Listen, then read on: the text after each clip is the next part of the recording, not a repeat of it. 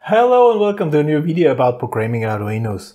This time with a little theory. This time we are talking about the pulse width modulation, PWM. I try to explain what is the pulse width modulation. On our Arduino we do have outputs, digital in and outputs. I told you in a previous video. Some of these outputs are available for so-called pulse width modulation. What does it mean? Well, there are two extremes of an output. Either it's all the time off, so here, all the time off, 0 volt. So here we have 5 volts in our Arduino. Here we have 0 volts every time. And the other extreme, if we make a digital write, for instance, then it is always on.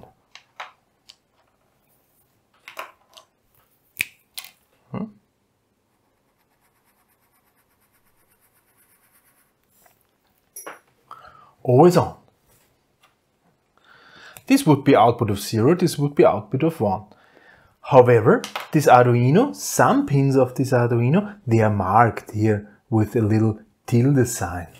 So marked with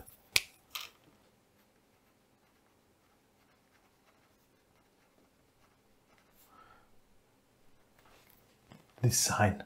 It looks a little bit like a minus because it's very tiny, but yeah, marked with this tilde sign. They are capable of doing pulse width modulation. And for instance, they can be turned on 50%. So they are on for 50% of the load.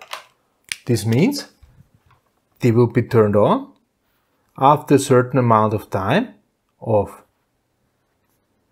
And always turned on and off. The pulses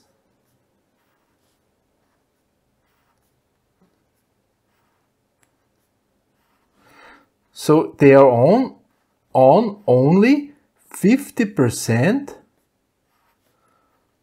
of the time. Okay. This here, we're on 0% of the time. This here is on 100% of the time. And this here is on 50% of the time. There is a certain frequency here. This is the period, PWM period.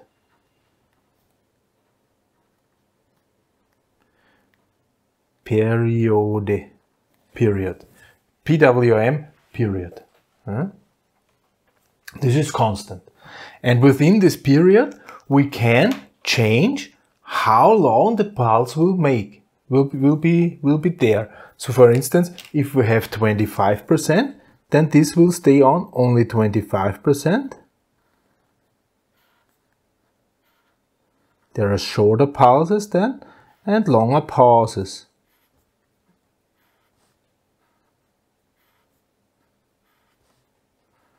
This PWM period should be, of course, a constant value. I have not managed to do this here in my schematic. It's a very constant frequency. Depending on the pin, there are different PWM frequencies. And if we have, for instance, so this is 25%, let's say.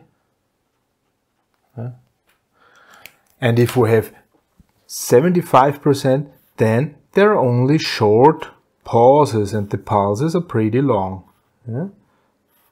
So only a quarter of the time is turned off.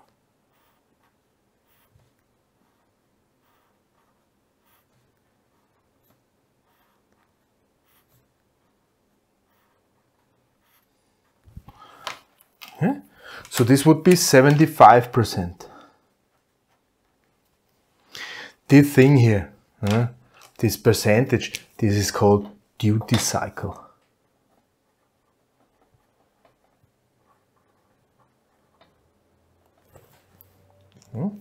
And on the outputs marked with a tilde sign, we can adjust a duty cycle. We can adjust this. We can select simply. And we can select a value. We can, we're not saying percentage. We are selecting, select duty cycle by a value between 0 and 255. Okay? So this would be, this here would be 0 on our Arduino. And this always on would be 255, a value of 255. And 50% then is of course around 128. And anything in between you can select. Okay? So, how do we select this? Well, there is a command. This is not called analogWrite. This is not called, already told it. This is not called digital write, but there's analogWrite.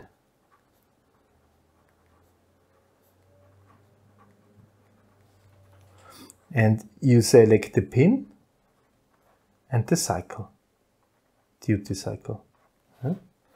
The pin must be one marked with a tilde sign, and this must be a value between 0 and 255.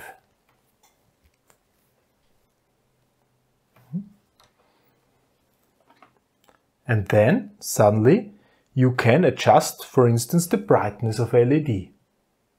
And this is what is going to happen in one of the next application videos. Okay? We are selecting the brightness of LED by using analogWrite. We will simply alter this value here and see how the LED is getting brighter and not that bright. Yeah? Of course, this will cause some flickering. And if the PWM cycle is fast enough, our eye will not see this. But the cameras usually are fast enough. This is why you sometimes, if you're filming with your phone or something like this, with a camera, some fancy LED lighting of a car or something like this, you see patterns running through. Yeah? Simply because sometimes some LEDs are currently lit and some LEDs are currently not lit. And the shutter frequency of your camera is fast enough to only take a snapshot at one time. And sometimes it takes the snapshot when the LED is on, and sometimes it takes a snapshot if the LED is off. And this is why those LEDs appear to be blinking on your camera. And with the bright eye, it looks smooth. I hope we can see this with this camera also, that is getting lower and brighter. Maybe we can see even some flickering. We will see. But with the naked eye, it's looking good. This is the very usual way of dimming LEDs. Also your mobile phones and so on, they are working exactly that way. The LED backlight. A lot of things nowadays work that way, by switching on and off very fast. With the help of power electronics, this is very, very heavily used. For instance, inverter for your motor drive, also working like this. So pulse width modulation, this was it. And like I said, next video, application of pulse width modulation, application of analogWrite. For this time, thank you very much for listening. Goodbye.